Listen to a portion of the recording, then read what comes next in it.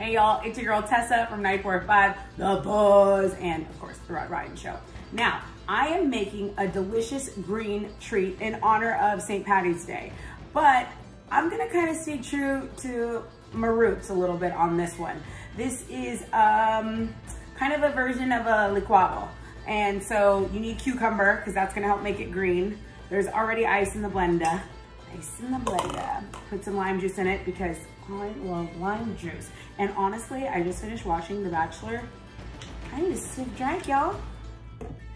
Peter's mom is crazy. And I can relate because my mom's crazy. 1, 2, 3. That's gonna be great for a single serve. What else? Oh, it says to put a cup of sugar, but I just like to put 4 stevia. Organic. Okay. So that's done, that's done. I've got a little bit of chamoy there at the bottom of this tall glass. I've put trechas around the rim, and it's time.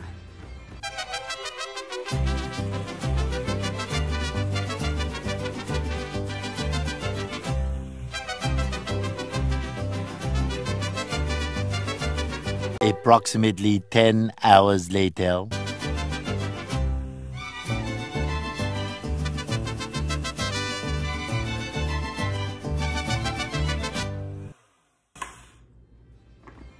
Pretty painless.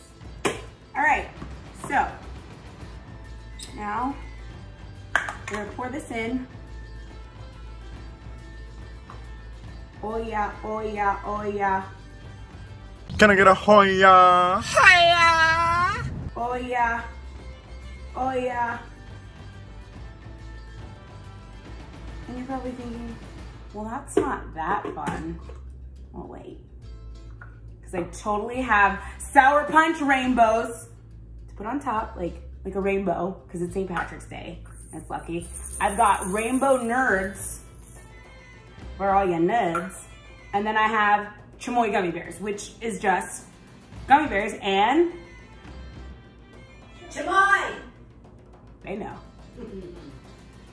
All right, so she's also delicious. So there you go. That is my lucky gal who doesn't end up with Peter on The Bachelor drank. It's quite good. I mean, obviously, thank you to Specs, Wines, Spirits, and Finer Foods. Are we done here? Are we done here? It's a wrap. I really need it.